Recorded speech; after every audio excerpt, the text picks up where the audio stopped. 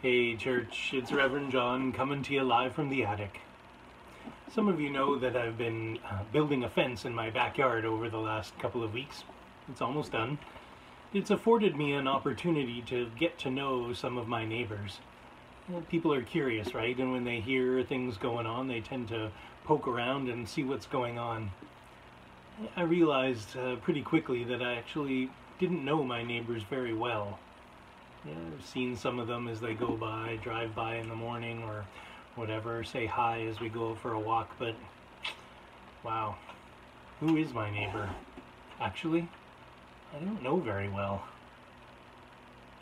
Well, this is a question for Scripture. It's a big question, actually, that Jesus engages with. It's a question that a lawyer puts to Jesus. Well, the first question he asks is, what must I do to inherit eternal life? Now that's a big question. And Jesus plays around with him a little bit. Of course, it's almost a little sarcastic. He says, you know the answer, right? Look it up. It's in Deuteronomy. It's chapter 6, verse 5, and in Leviticus 19, verse 18. And so I can just imagine the fellow looking it up.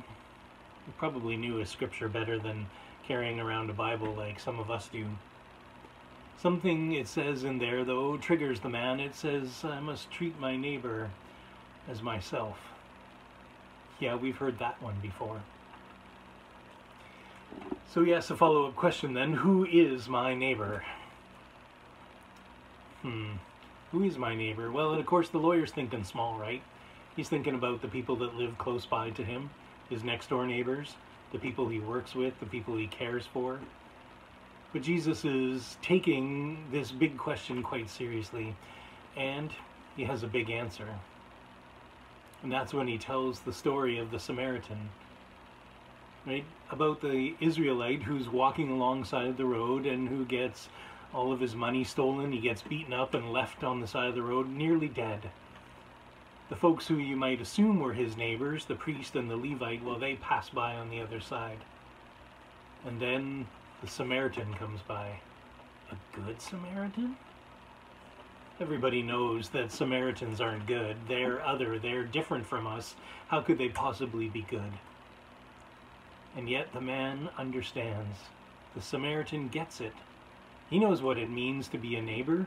He gives his time, his energy, his care, even his money to help save the Israelite. He even comes back later to check on him and settle up any debts that he might have. Wow. So the answer is quite clear. Who is my neighbor? Well, it's the Samaritan. It's not someone close. It's someone far. Someone who we might be tempted to other. Someone who we might think of as different. So what must I do to inherit eternal life was the question. Well, be like the Samaritan. Understand what it means to reach out to your neighbors. That your neighbors just aren't the folks who are close by, although it includes them. It's not just the folks that live in your community, although it includes them too. This is a big question, and so it's a big answer. It includes everybody. We were charged to take the gospel to the ends of the earth. It's about salvation. It's about being in right relationship with God. And so if these are the kinds of big questions that we as Christians play around with, take seriously, then we need to take seriously Jesus' call to reach out beyond ourselves, to reach out to those who look different from us, who pray differently from us, who speak differently from us, who believe differently from us. What can we learn from them? What do we have to offer them? And maybe more importantly, what do we have to learn from them? Big questions, big answers from Jesus. These are the kinds of things that we as Christians need to dive deeply into, because it's not actually about us. It's about how we live into God's world.